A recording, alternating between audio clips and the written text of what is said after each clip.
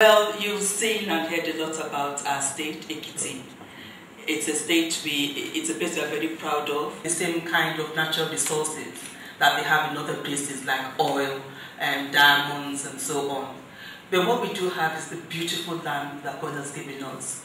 Blessed us with the hills, with the miracle that Ikogosi, and has blessed us with great people. And for us, that's the core of our gift from God. The people that we have, the human resources who we need to develop, those who are within the state and those who are outside of the state.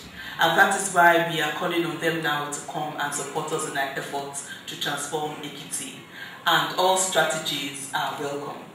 When the idea of having a mega fiesta came up, and the possibility of trying to showcase the talents of younger people in our state and giving them opportunities, when it was brought to me, I thought it was a great idea. Because we do have quite a number of young people hanging around unemployed. There are only so many jobs we can give out. There are only so many farms we can put them on if we make farms available.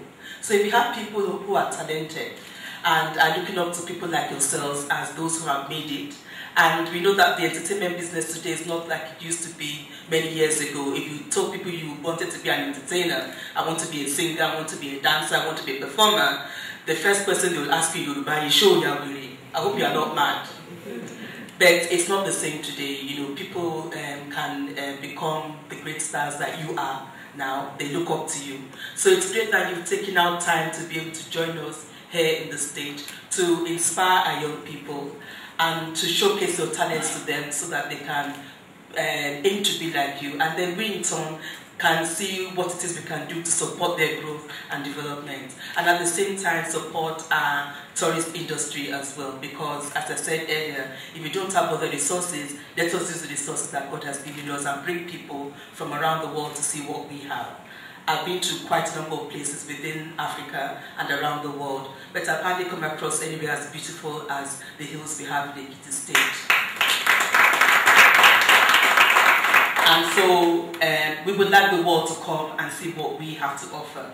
So thank you very much on behalf of the good people of the Ekiti state for taking out time to come and be with us.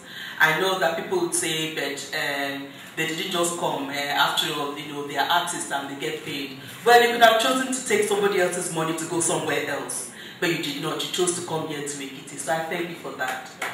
And I hope people like you, Two-Face, Sasha, Sister Muji, when you are shooting your films, your videos and so on,